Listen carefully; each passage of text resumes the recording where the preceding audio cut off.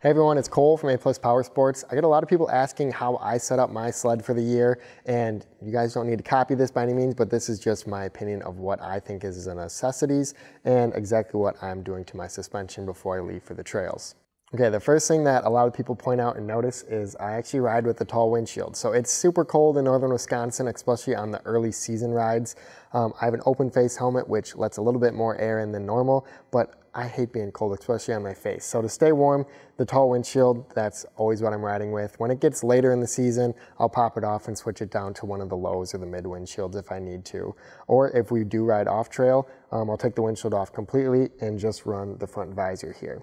Another question I get from a lot of people is my front suspension setup and what carbides I'm running. So the factory Polaris carbides are coming from Woody's, and most of them are just a 4-inch single runner, which that's fine, but I haven't had good luck with them lasting in the longevity section of it. So I totally just opt out, take them off right from the factory, and throw on my favorite set of carbides, which is going to be the Snow Studs 8-inch single runner. I've had really good luck with the Snow Studs. I have more videos on a YouTube channel about them if you want to look a little bit more in depth to those. But 8-inch single runners is what I run, but there's tons of options. If you guys want to know more on what sled and carbides you should be running, just leave a comment in the section below. But our front suspension, that's kind of difficult on some of the sleds. If you're not used to having clicker shocks or what to do or how it feels, I have another video on that all I talk about is setting up your suspension, but I start out with just factory settings. Now, I'm not a very big guy, so factory settings are usually pretty standard for me. But I start with that. I kind of break in the shock with the factory setting, get used to how the sled handles and corners with that shock setup on there. And then after the first break-in period or first couple tanks of fuel, I'll actually start to fine-tune my suspension. With the Fox QS3s, they make it super simple. You have soft, medium, and hard. So if you don't like one, just switch it over. But the biggest thing I can't stress enough is do not turn this one to 1 and on the right side, and then keep your left side on 3. It's going to corner very bad, and if that's happening, make sure that your clickers are the same. So very easy to tell on a Fox QS3 what click you're actually on, but when we get into the Walker Evans and the VR1 shocks, they have a lot more clicks to them and they don't have numbers on them. So the best way to do that is turn it all the way to soft and count your clicks as you're going back. Set them back equal on each side, but don't get them off-centered to each other. Looking at the driver's seat on the sled here, I have a tether cord, so when we do go off trail riding, I can clip this to myself and I don't have to worry about falling off and having the sled take off away from me.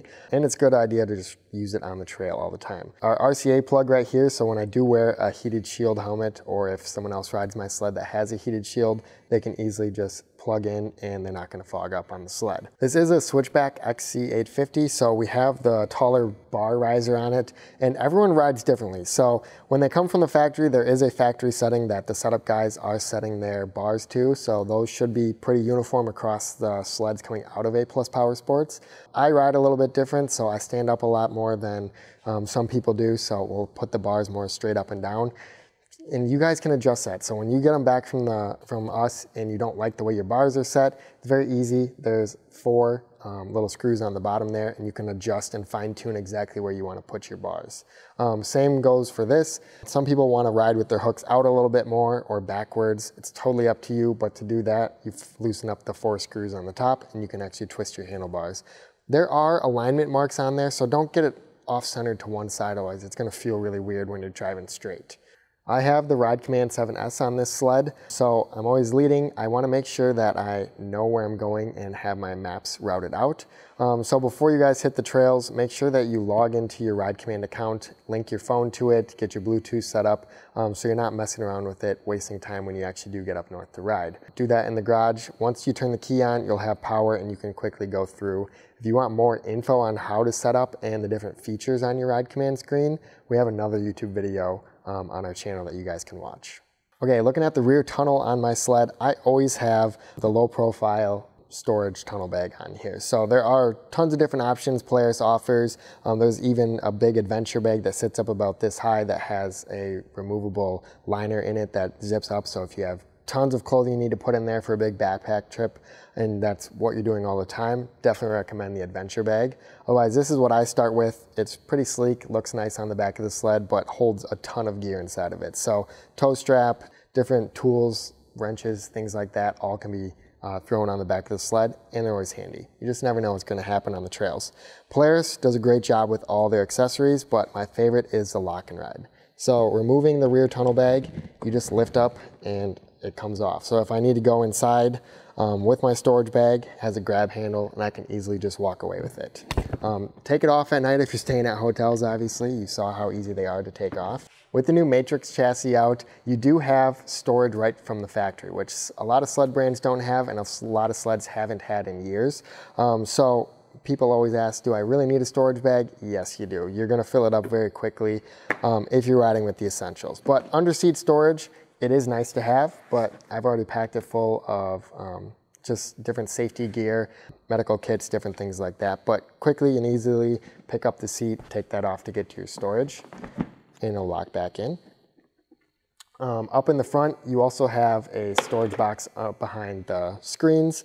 So it's actually pretty big. You can fit quite a few gloves, hats, whatever you need to in there. But for me, it's never enough to have too much storage. So I highly recommend having a storage bag on your sled. Setting up my rear suspension on my sled, just like the front shocks, I'm leaving them stock for the first couple tanks of fuel. I really want them to work their way in, get all the seals and all the fluid moving through the suspension before I just start fine tuning. Now everyone can do whatever they like, it's their sled, but this is just what I do. When I do get time to, or when it is time to adjust my suspension, I'm gonna do a lot with my rear torsion spring here. So it's set on the middle setting. You can go to low, which is on each side. The high setting's on the bottom. That's gonna fine tune just the ride and comfort of our sled. Now our front track shock, still 3 clicks, just like the Fox QS3s in the front. I'm gonna leave that where it is right now, but that's gonna fine tune kind of the pitch of the sled. So you can play with the shocks. I highly recommend everyone, once you are comfortable and used to your sled, don't be afraid to play with the shocks. You really can't hurt them. I don't suggest touching your spring rate or like preload to it. Just leave it kind of at factory settings and see what you can get out of it with your clickers on the shocks here. The biggest must-have every snowmobile rider should have at the bare minimum is a spare set of spark plugs and a spare drive belt.